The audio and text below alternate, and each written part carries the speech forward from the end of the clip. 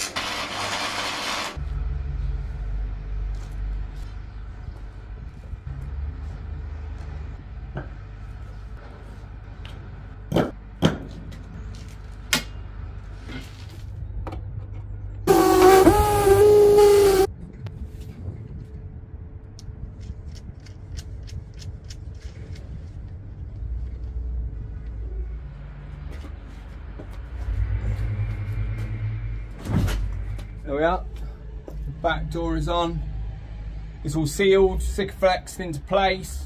It's being propped closed by wood at the moment until I've got the locking mechanism on, or decided what locking mechanism I'm going to use. But it's in place. Happy days! So that's it for this week. It's all done for as much as I can do for now. I'm going to have to look at getting some sort of either gas struts or some way of assisting opening and closing of it. Thank you for all those that have subscribed, like the last video. Subscribe and like this video, it'll make me happy.